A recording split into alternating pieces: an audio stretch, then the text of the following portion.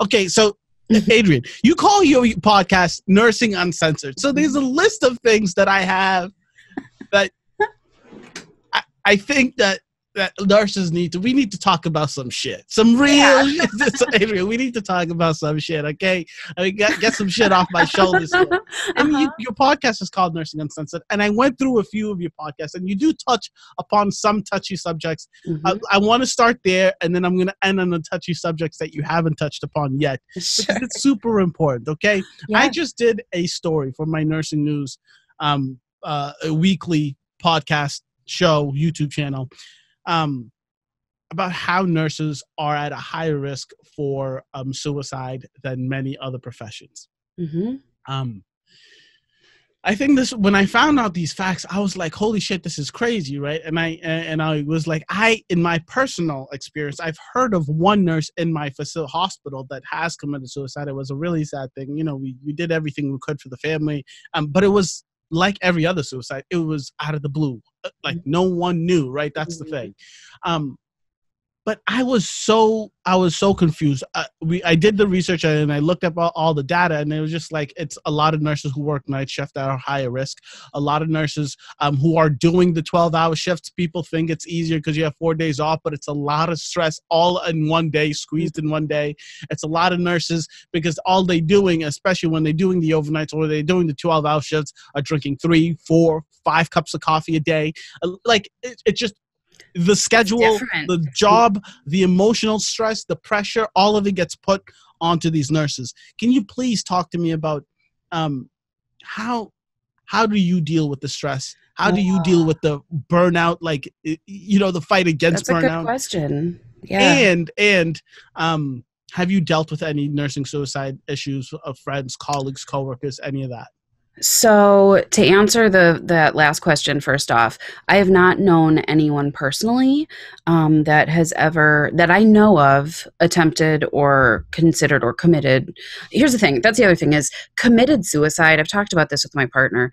This is like kind of a passive way of talking about it. And I think it also pathologizes it in a way that's maybe. What do you mean by pathologizing? So I guess here, let's say they committed an act. It sounds criminal and punitive. I personally, while some people may think it's insensitive, I say that person killed themselves. It was an action that they did. It doesn't mean they're a criminal. It doesn't mean that it means that they were in pain and something was unable to relieve their pain.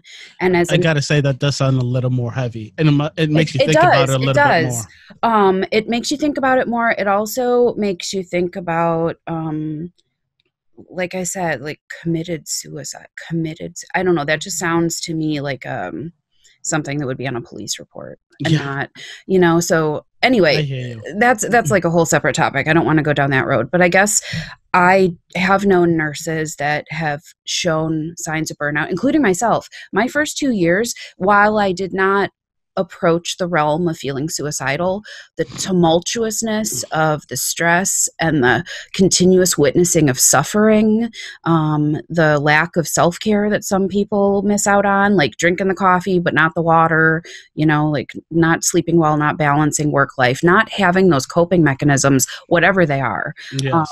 And so it's taken me years to develop those, because I also do, on our unit, we do a lot of end-of-life care and palliative care or symptom management. So we're seeing people that are at the end stages of their diseases and are dying frequently on our unit. And some people bowed out. They were like, when we opened our palliative care service, they were like, I didn't sign up for this. I can't do this. I have kind of taken to it because even though, and here's the thing, it's taken me a long time. It's not just like, oh yeah, I'm good with it now. Like I still struggle. But just to mention a few of the things that have kind of made a difference for me is, one is, you know who Z-Dog MD is, right? Of course, yeah. Yeah. So he has a series of videos about empathy versus compassion, and how empathy can be a paralyzing and dangerous force when you are constantly exposed to people that are in suffering or in distress or in the worst time of their lives. Wait, seriously? Hospital. Yeah. That's his take on it? Well, so here's the thing, and I feel like that's the opposite. Wait, what? No, right? Seriously? But it seems counterintuitive. But here's the thing, and and I'm not going to try to distill down his message. I want people to go and listen to it. But here's the thing. So I think, and I hope I'm not messing up the metaphor, or not the metaphor, the example, but he talks about how, okay, say you have a patient that is detoxing from drugs, Yeah. and you feel empathy for them. So empathy is putting yourself in their shoes, feeling what they're feeling, wishing you could relieve that suffering. That's kind of a crude, I mean, I'm sure it could be defined better, but essentially you feel what they're feeling. You want to make them feel better. So an easy way, maybe short term, to help someone who's detoxing from drugs is to give them the drugs they're detoxing from. If somebody's coming down from something that they've been addicted to, the empathy makes you say, I want their pain to stop. I'm going to give them the drugs. Your compassion, the side of you that is compassionate in the face of suffering, says, I care about you and I want you to be better long term. So I'm not going to give you the drugs. You're going to throw up. You're going to feel like shit. You're going to need meds to get through this. That's hard. It's hard to witness. It's hard to enforce when people are saying, please just help me. This hurts so bad. So this is a crude way that I'm distilling it down. I'm probably not doing it as eloquently or as in depth. I encourage people to find it on YouTube and listen to it. But if we act with empathy, we're going to burn ourselves out because we're feeling what they're feeling fully. We're putting ourselves in their shoes. With compassion, we're understanding what their situation is and we're feeling human love for them, whatever that looks like to you. But you're not going to give in just to relieve their immediate suffering. Does that make sense? That's a perfect analogy or example, just because when you are dealing with, especially in nursing or in healthcare, when you are dealing with people who are using or who are dealing with addiction of any kind, their family, their best friend, the loved ones who are 1000% the enablers care the most, which you have to, I mean, it's just the truth of the situation. The person that loves them the most is the person that's running to the store, getting them another 6-pack, is the person that's buying the drugs, borrowing them $1,100. Often, yes. And it's the worst thing, because you're like, you love them, you care about them, but you need to stop helping them because they don't want them to feel that's such a good example. Adrian, you're good at this. And you have to consider, but it's taken me years and tons of like listening to other people, listening to podcasts, talking to other nurses, having them support me in my dark hours. And I try to remember that. I try to remember to have compassion and not empathy, because empathy will singe your roots immediately. Like you can't do that for very long, especially when you're in a situation where people are suffering, people are dying. On night shift, we don't have as much support staff. We're much more autonomous. Preach. Like, am I going to call the doctor at 3 a.m. for this, or can I handle it myself without order? You know, like, can I do this without needing to cross over, like my scope of practice.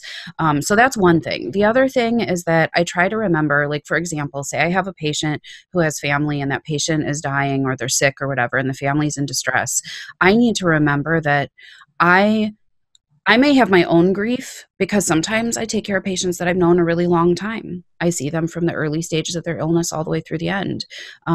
So I have to remember, this is their experience. I may have emotions about it, but I'm a facilitator of this experience for them, whatever that means, whether that means pain management, comfort, you know, being the person that like sits and talks to them in the middle of the night because they're scared. That takes a lot of different faces. But the bottom line is that I can take care of my shit when I get home and I debrief with my friends or my coworkers, or I go to yoga, or I get on a bike and I ride my heart out till I'm exhausted and I can sleep. Like, whatever your coping mechanisms look like, you have to find those along the way. But the way you find those is by talking to other people. Hey, what do you do when you feel like this? How do you deal with it when you can't get something out of your mind that's been bothering you that happened at work? It's never easy, and it's never a perfect fix. Like, you're never going to handle every situation perfectly, but it's taken me a few years. But now I can say that if I have a difficult case, I may be tore up inside, but I know that I need to be clear and focused for them. And then if I need to lose it in the bathroom later, I can do that. But right now, this is their experience, and I can't.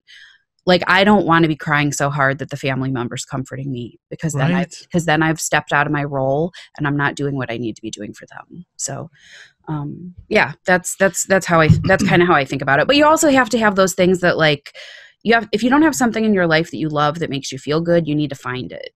Whether that's, like I said, all the things I listed: running, cooking, talking with friends, painting, whatever the hell it is you do, therapy. Find something that works. And when you find something that works, stick with it. If it stops working, find something else. Right. I love that. I love that. I love that. Because we all need that something, right? We Mm-hmm. all need that something.